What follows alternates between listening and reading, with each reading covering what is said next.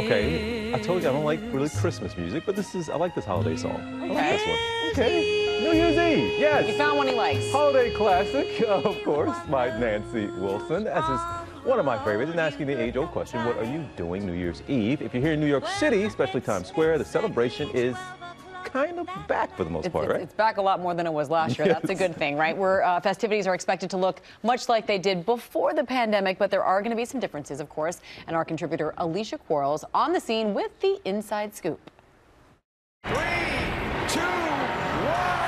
Happy New Year! The most iconic event in New York City, New Year's Eve. People from all walks of life gather by the thousands in person and tune in by the millions across the globe to watch that dazzling ball descend in Times Square. Last year, the celebration was noticeably smaller, but the team behind the iconic ball drop is getting ready to ring in 2022 the old way with some minor adjustments. Is this year fully back to the way we've seen it in years past? We're looking for our new normal in Times Square, and we're going to do it in a safe, responsible manner. If you're 5 years or older, you have to prove that you're fully vaccinated with a vaccine card and then photo ID. Those under 5 years old have to wear masks. This ball drop is just one example of how we create our new normal and a lot of excitement in Times Square. And as New Year's Eve revelers are making their plans to be a part of history, the team overseeing the annual tradition are hard at work. Mr. New Year himself, Jeffrey Strauss, has been overseeing the ball drop for the last 27 years. This year's a lot different. What does it mean to you to drop this ball 2022?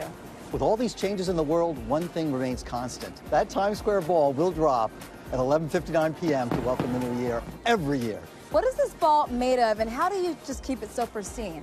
The Times Square ball is clad with 2,688 Waterford crystal triangles. So we've created a patchwork of hopes and dreams. All of these things that we cherish are all represented in the ball. And what I love, the confetti are actual wishes and hopes that people wrote down, right? People come in, they write their wishes, and when that confetti drops, it's filled with thousands and thousands of people's wishes. Of course, I was not going to miss the opportunity to write down my New Year's wish, but I needed to get a little inspiration. You don't mind. What are your wishes for 2022? My wish was to come to school for New York and to just make a new life here. I just wish to have like a good year next year and for my family to stay healthy. I just wish for more peace in the world. Well, I'm wishing that most people go ahead and get that COVID shot so we can get back to normal and really start to enjoy the city like we used to. So, with just one day left in 2021, I can confidently say we're all optimistic for a great 2022.